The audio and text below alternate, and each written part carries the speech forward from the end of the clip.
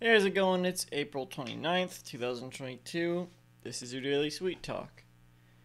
I'm still going to keep talking about lifesavers because I want to keep talking about lifesavers. Um, the lifesavers holes are interesting. If you're lost here, watch the last Daily Sweet Talk. I was talking about lifesavers and I still am. So, with a donut, like donut holes, you poke out the center dough and then you fry it because you have to poke out the center dough to make a donut anyway.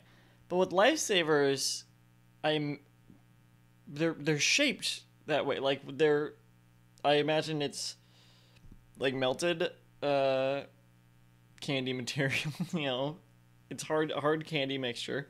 They pour it into these ring molds and let them set. There is no hole stamped out, but it's an interesting concept. The holes. I would like to try some of them. They're it's an old thing. They don't make them anymore. But then they also had, I don't have the page up anymore. There was like other Lifesavers candies.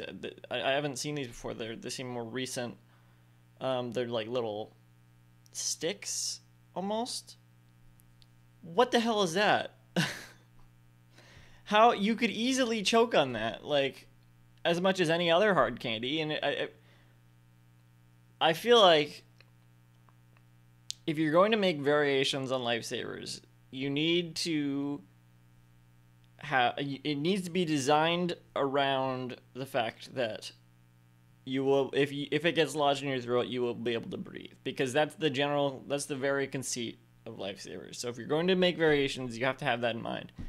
Granted, I don't think gummies really the Lifesavers gummies really fit that, because they could when they get lodged, they would probably squish and you wouldn't be able to breathe through them. But they're shaped like Lifesavers, so whatever.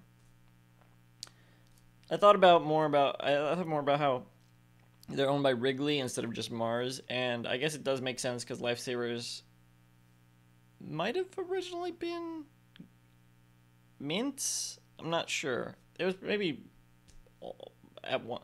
Maybe when it was, I don't know. Maybe when it was released originally, it was the fruit ones and the mint ones and the butterscotch ones. I know that fruit candies did not used to be like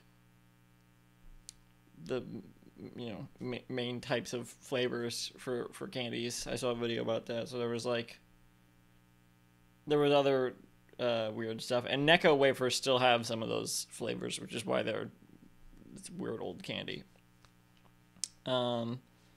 So I mean butterscotch and the mints were probably around originally. Maybe the fruit candies weren't. I don't know. Maybe they were. Maybe they weren't. So it makes sense they'd be, under the Wrigley division. Also because, like, just general, like, market presence again. Skittles and Starburst have very similar, like, approaches. Whereas under Wrigley, Lifesavers, you will see them in the big displays at, like, gas stations or whatever. You'll see like, the bags of Lifesavers near the gummies or the, that sort of stuff.